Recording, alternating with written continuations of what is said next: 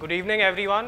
My name is Pranav Bijwe, and I will be presenting to you a content delivery network on OpenRAP using Raspberry Pi. So I'll talk a bit about digital education and information for all first.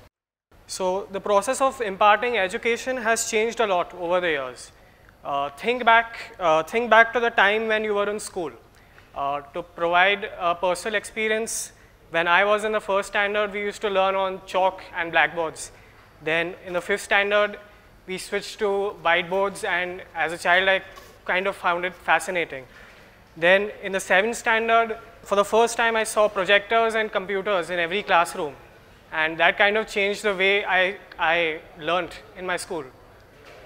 So today, we can supplement our traditional education and we can expand our horizons by taking advantage of the internet, which is a vast repository of information and knowledge, which is at our fingertips and only a click of a button away. The 6th pillar of the Digital India campaign, which is a campaign launched by the Government of India, stands for information for all. And I feel it stands above the rest, as this phenomena of digital education has a potential to not just enhance the learning experience for students, but also the teaching experience for teachers. So making educational content easily accessible is a step in the right direction, is a step in the right direction of achieving information for all. And this can be done using digital libraries, which I will describe in the slides. So what are digital libraries and why do we need them? So digital libraries provide us with a heightened amount of choice. Digital libraries give us access to multiple contents with a potentially infinite number of resources and selections at hand. The main limit of physical libraries is that physical books actually take up space, and it's very time consuming to find the resource that you actually need. You need to walk up to it, and you need to locate the book that you actually need to proceed with your studies. So the next point is building a heritage for the next generation. Online libraries help the scientific society, since they act as a reservoir for storage of important research data and information and findings. So for a very long time, physical records of scientific studies and researchers have had to live with a critical issue. It's that they were destroyed or lost. But today, thanks to digital libraries, the online copies of studies and researches can be protected and collected in a safe space, and we can create a virtual heritage of information for future generations, as they are not lost with, as was the case with physical documents. The next point is instant access to educational content. So as long as an internet connection is available, digital libraries are accessible anywhere and at any given time. So, and using any simple device like your smartphone, your tablets, and even PCs. The solution that I will be talking about, which is OpenRAP, it does not even require constant access to the internet, which I will cover later. And the next point is fighting against deterioration. So digital storage of books and above all audios solve the problem of deterioration. In traditional libraries, audio cassettes and tapes are shared among many students, and this poses a problem of deterioration as they are played many number of times. So thanks to digitizing of these materials, it is possible to access these contents as many times as the student needs without any deterioration of the digital file. So, which is also very convenient and safer to use. Then the next point is ease of access. So digital libraries make it easier to find what you're looking for, usually presented as an interactive GUI. People don't need to spend much time in looking for the resources that they need. A search functionality will allow you to get exactly what you need in a quick and easy manner. So now I will basically talk about OpenRAP, which is OpenRAP stands for Open Resource Access Point, which is an offline content distribution platform for course content websites like Ekstep and Megashala. It is an open source software which aims to provide open, offline, cheap, and easily accessible content delivery network. It is a user-friendly platform which can work on low-cost devices such as Raspberry Pi. And the scope of the project will also deal with OpenRAP working on the Raspberry Pi. A brief overview of the working of OpenRAP. So OpenRAP is basically a software which will run on a Linux-based image on the Raspberry Pi. So as soon as the Raspberry Pi with the bundled software boots up, it will act as a Wi-Fi hotspot which can be accessed by smartphones, tablets, and PCs. OpenRAP will serve as an interactive interface for requesting course content once the course content is requested and downloaded. So there is no need for you to access the course content again and again by accessing the internet. It is basically cached for offline use.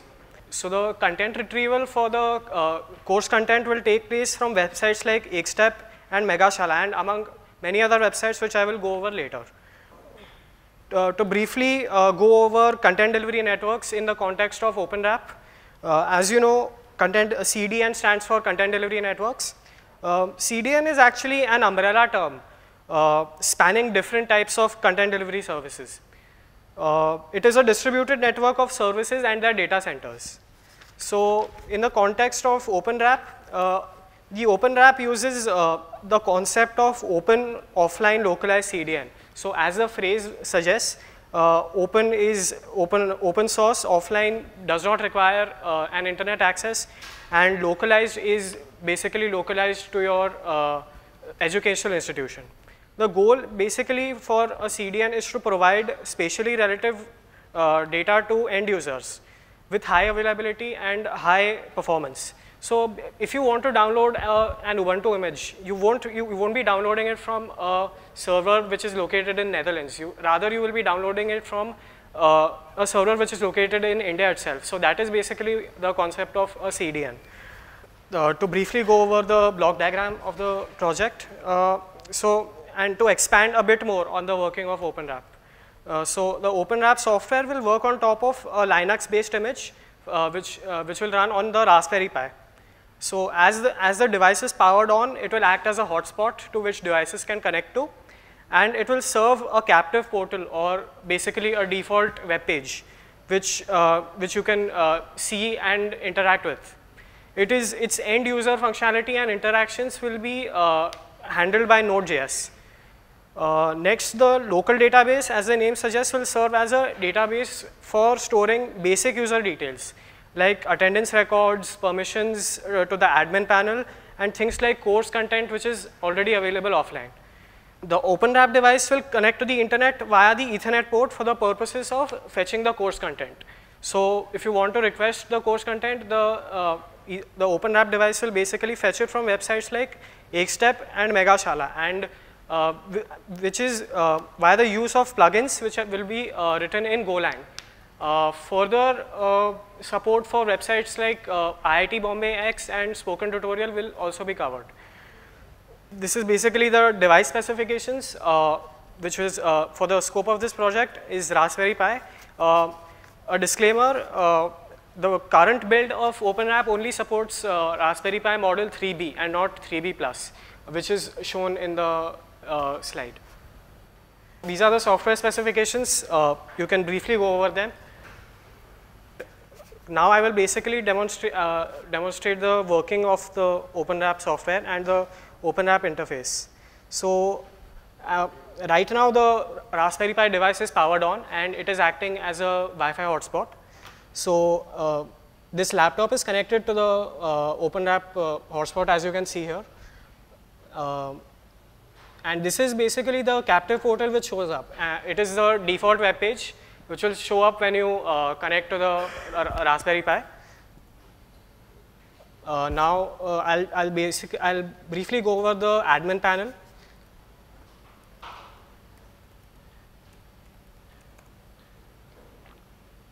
Okay, so this is the admin panel which will open up. I'll just log in and show you the basic overview of the interface.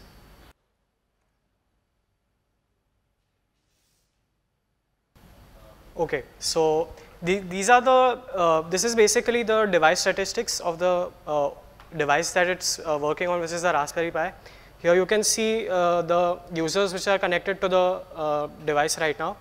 The system, basic information like system uptime, the firmware version, internet connectivity as it's not connected to the internet right now, CPU usage, RAM usage, disk space, the SSID. Then in the user panel, you can add users and edit their permissions, so you can restrict access to certain elements of the admin panel. Then here the upgrade panel basically allows you to upgrade the firmware of the OpenRAP device as the updates are released. Then here we have the file management section where you can upload files which can be viewed offline basically. Then modify SSID, which is you can change the SSID of the hotspot.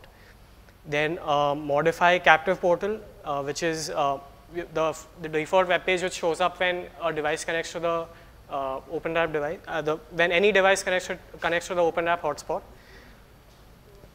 Then yeah, that's basically the admin panel,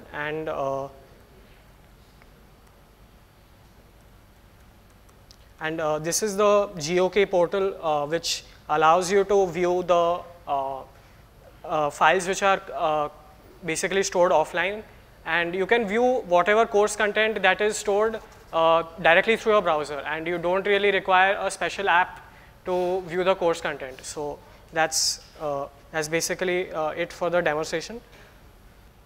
Next, I'll briefly describe the functions of OpenRAP. So it will basically serve as a digital library for educational institutions, which is something I talked about in detail earlier. It will have admin functionality like maintaining attendance records and academic records. The course content that you request will be downloaded once and stored offline. So there is no need of accessing it again and again and straining the bandwidth. So OpenRAP will also support multiple websites for requesting course content like Ekstep, Megashala, IIT Bombay X, and Spoken Tutorials. You can access OpenRAP content from any device. So there is ease of access. You can use your smartphone, tablets, or PCs. To briefly go over the future scope of this project, an update to the Linux-based image, which runs on the Raspberry Pi, will allow us to take advantage of better hardware, which is the Raspberry Pi model 3B+. Then support for Indian languages. The current software uses English system-wide. Support for Indian languages will make it easier to access course content in your own native language, since Spoken Tutorials is actually an initiative which supports a vast number of Indian languages in various native Indian languages.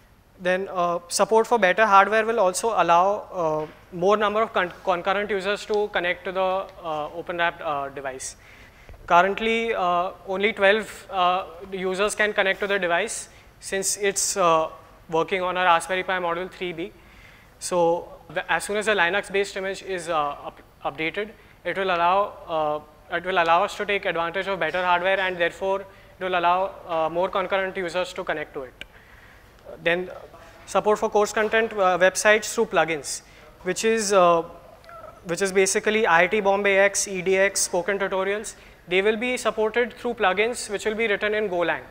So, and this will be taking place in the future.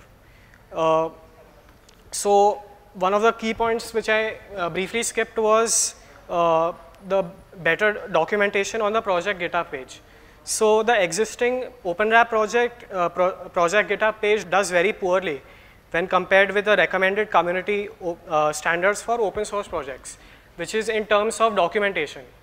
So I will strongly recommend everyone to check out this website called opensource.guide. .guide is the domain extension. I will also like to take this opportunity to talk about the importance of documentation and reiterate Professor Phatak's point on documenting everything that you do while contributing to an open source project. So people will basically judge your project based on the documentation you provide. It basically sets a great project apart from a mediocre project. Uh, Better documentation will also provide a low barrier of entry so that anyone can study the documents and start contributing to your project. So considering projects with no documentation, if some third party would like to contribute to a project and there's no documentation to refer to, people will probably get stuck at baseline steps like setting up your project. So it is very important to have baseline documentation for simple steps like setting up your project. And this was basically what lack of documentation is basically what held us back while contributing to the project. There was very little documentation, and we ended up working more on the documentation side than the actual development on the project. So that's one of the key concluding points that I wanted to make. And to wrap up this presentation, OpenRAP is an open source software which will provide a localized CDN in educational institutions, and it will enable students to acquire knowledge not just from books, but also from a digital library. It will act as a store for large course content files which can be accessed offline without repeated accesses to the internet. So, and it is a step towards achieving information through all, because information for all, because of its economical value and ease of use. Thank you.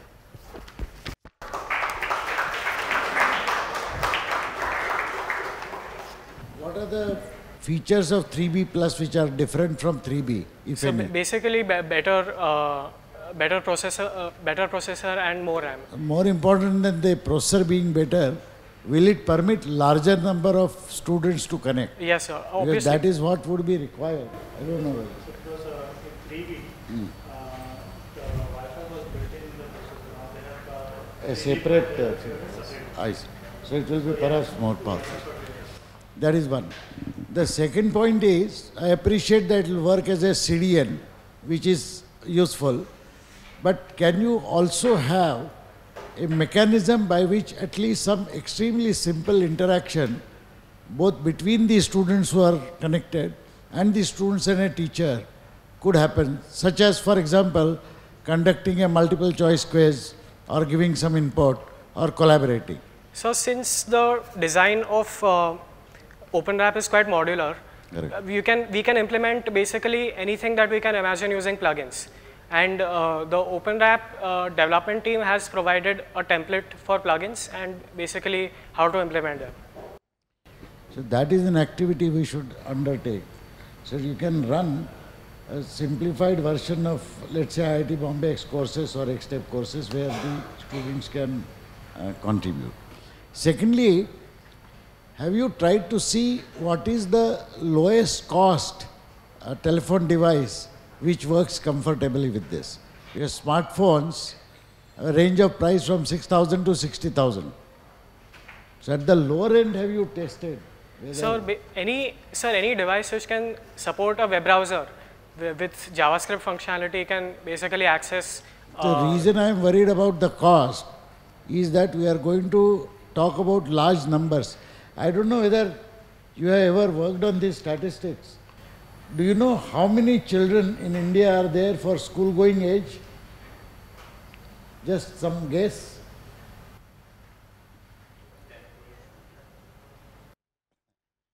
More than 300 million. That is about 30 crore. Okay, if you have to equip every child with a device which costs, let us say, 6,000 rupees, then we are talking about 1,80,000 crores. If you can do that at 3,000 rupees, then the cost comes down to 90,000 crores. Even 90,000 crores is large, but it appears manageable for this nation as compared to 1,80,000. That is why affordability of technology in this country will always remain of paramount importance. Unfortunately, since it does not affect most of us here, we really don't care. Our IIT Bombay's attempt at Akash project was essentially to get a very low cost device. Secondly, an important point about this OpenRAP digital content distribution is that invariably the digital content distribution that we think of is a projector where you project presentations, a PC as a server where you have nice PowerPoint. Okay. The cost of all this equipment plus the cost of Microsoft licenses of PowerPoint alone, okay, will make it impossible for schools to ever consider having this in multiple classrooms. Forget multiple classrooms, even in one classroom. There are 6 lakh villages in the country. There are more than 1 million schools. So you can imagine, forget the children who need an access device, but consider the school. If the school has to implement the kind of infrastructure that your colleges have, you know, a lab or a classroom like this and so on and so forth, how much does it cost? Let's imagine the cost of this infrastructure is 5 lakh rupees. 5 lakh rupees to be spent just for empowering one classroom for 1 million schools. And there is another aspect of it which Nandan told me in my discussions with him. He says, Professor Phatak, forget the amount, but the mechanism to implement. Do you know how your institutes spend on any procurement 5 lakh rupees? What is the process? You are familiar with tenders, Government of India financial rules. So you have to issue a tender, notify, you have to get bids, you have to evaluate them, assess them. And still some agency which loses the tender writes to CVC, Prime Minister, etc. saying Gapla hua hai. Normal tendering process in our institutions, including IITs, take anywhere between 4 to 6 months. Can you imagine a school headmaster forgetting all school education, spending time only on the tendering, of which the poor person has absolutely no clue? Whereas this kind of device, if we can manage the cost to be less than 25,000 rupees, what is the magic figure, 25,000 rupees? Any amount less than 25,000 rupees, even if it comes from government grants, can be spent through direct purchase. So that means you are empowering the headmasters of the schools to purchase this 25,000 rupees gadget and set it up in the school classroom. You still have to worry about the excess devices. Why I felt this OpenRAP was an important project, it is still in what you call, let's say, balyavasthas. Infancy. Yes. But this has the potential of changing the complete landscape. And think of those 30 crore children always. There is absolutely no other way. Alternately, you decide you don't care. After all, you have struggled and come up, and thanks to your parents, you are well placed. So let them worry about things and let them handle the way they, but that is not how the nation can be built.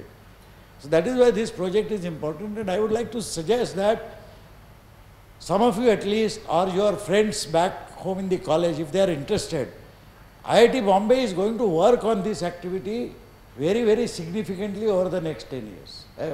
We want to make sure that such affordable technologies reach out to the school. It is from that point of view that this is important. But have you tested at least, if there is a two-way communication, then the number of connections that you can hold on Wi-Fi versus when there is only CDN usage? That could be a technical problem there. So anyway, thank you so much for doing this. Sir, and special thanks to Mr. Gaurav Oja for guiding us in the project, and Mr. Rajesh Kushalkar for mentoring us in the project. Thank you.